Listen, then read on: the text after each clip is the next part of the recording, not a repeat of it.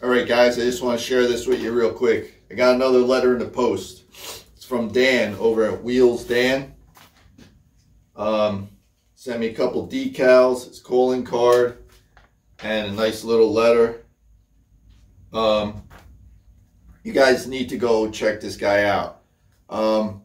He does wood turning, he does metal work, he does flat work, he does bicycle racing, he does wheelchair racing, he does all kinds of crazy stuff. You need to go check him out. Anyway, thank you, Dan. I'm going to proudly post your decal up here.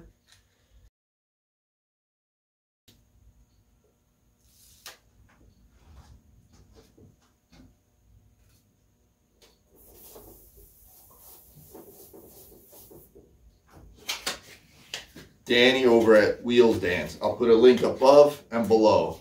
Check him out. You won't be disappointed.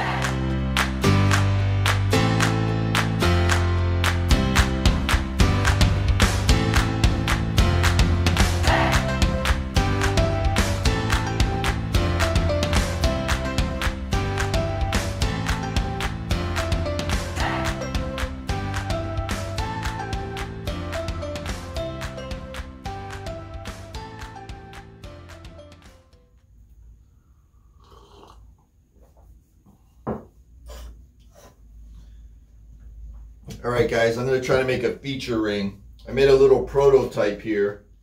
It's just going to be 45-degree angles. And I'm going to do a purple heart and a yellow heart.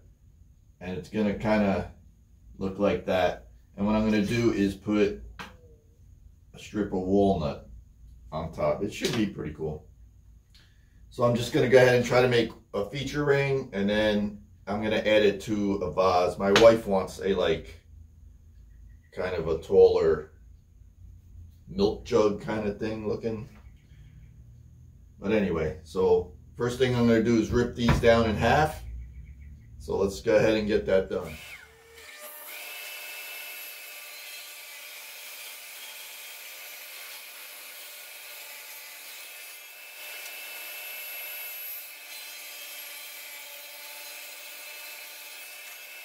On my prototype, what I did is I attached this fence, I set the saw at 45, and I would cut a 45, flip it, bump it up against there, cut another 45, and that's how I got my size, and it worked out pretty well. So that's what I'm going to do with this. Hopefully it'll work. So here we go.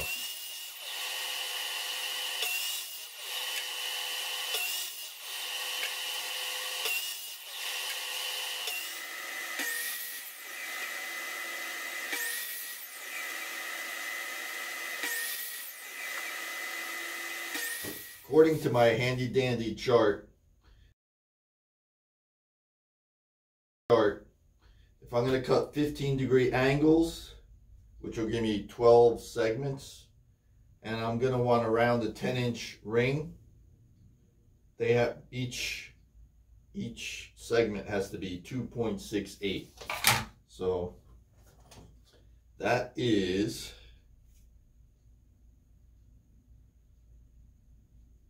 about that long. So how many actual segments will I need? How many actual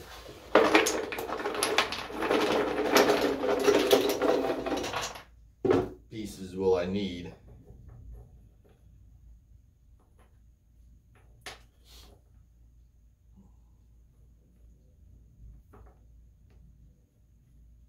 All right, so I want a start and end. Oh, this one took a hit, it looks like. I want to start and end with the light color. So that should be long enough. So I'm gonna glue them up like this: 2 purple hearts and 3 yellow hearts. So I'm gonna go ahead and start cleaning them up and gluing them together. All right, I'm gonna show you how I do one, and then it's just repeating myself over and over. So I'm just gonna knock off the burrs.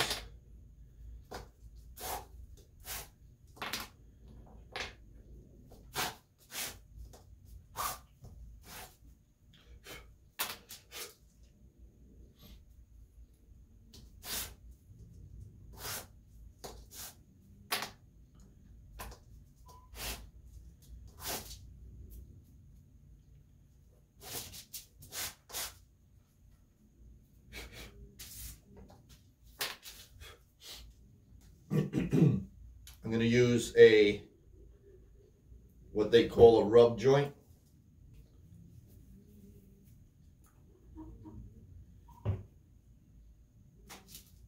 So you're going to just go ahead and make sure your glue is all over.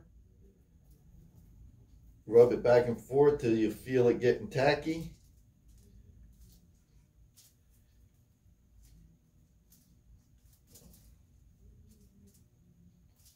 Press.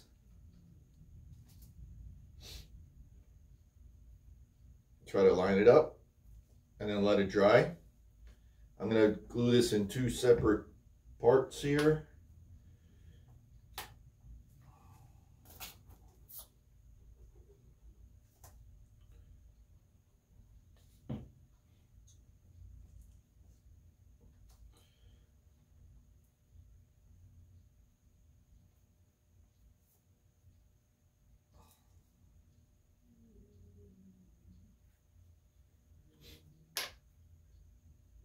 So what I'll do is I'll let that dry, then I'll glue that piece in there.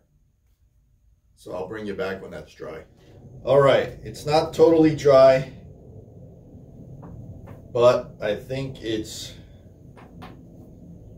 dry enough where I could do that and that. Just gonna clean this edge a little.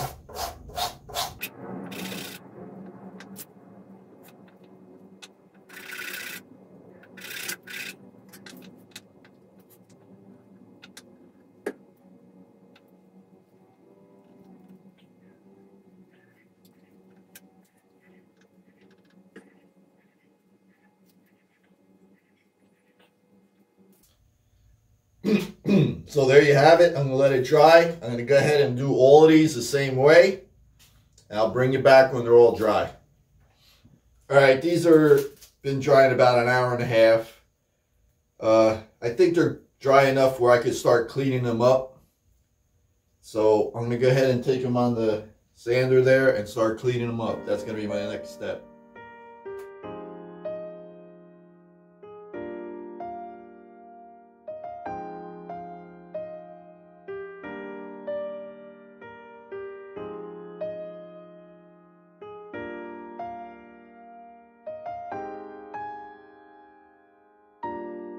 I got these all cleaned up. So what I'm going to do is I'm going to transfer a square line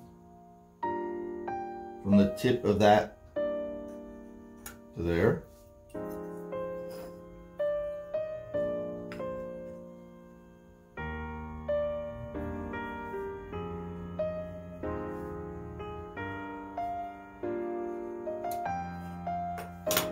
There.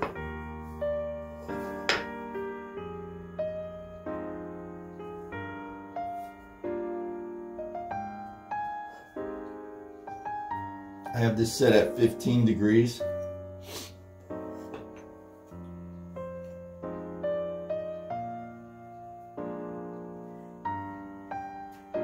Transfer that angle there.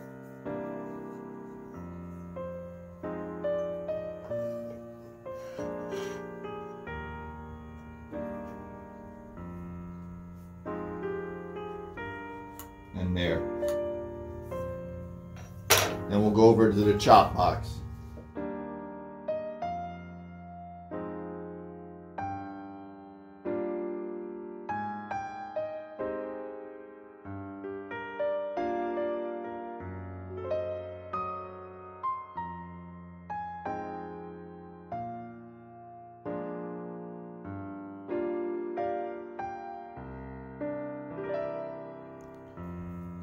Okay, here's an absolute horrible drawing of those segments I just made. I just want to explain in a little more detail of how I cut the 15-degree angle. What I did was I just picked up this corner here of the lighter color wood and I squared off of here 90 degrees. I picked up this corner 90 degrees and then I did a 15-degree angle here. coming inward. So when I put it on the chop box, I have the laser light. So I have this 90-degree line. So I was able to bring the laser light right up to here, and then I know I was cutting right on that corner. And it very surprisingly came out very accurately. So I cut this on the chop box, and I am quite pleasantly surprised that it's lining up very well. This is just dry clamped. I'm going to take it apart and actually clamp it. I'm actually glue it, but I am very pleased. So let's go ahead and glue this up.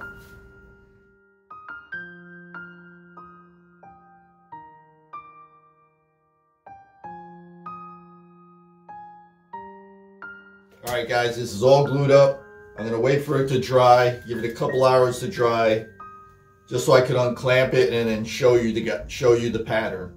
So I'll bring you back when it's all dry. Alright, it's been a couple hours, should be dry enough to unclamp.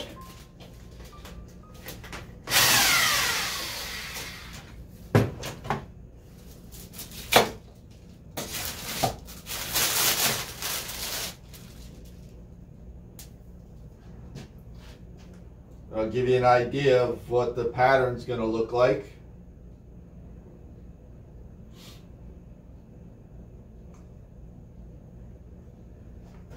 It really looks pretty sharp to me. Looks great. Can't wait to get this onto a vessel. Thank you guys so much for watching. Please click that little bell if you haven't, so you can see me attach this to a vessel. And don't forget to check out Dan at Wheels Dan. I'll leave his stuff down below. I really like it. It looks great. All right, have a good day. Shut up and sit down.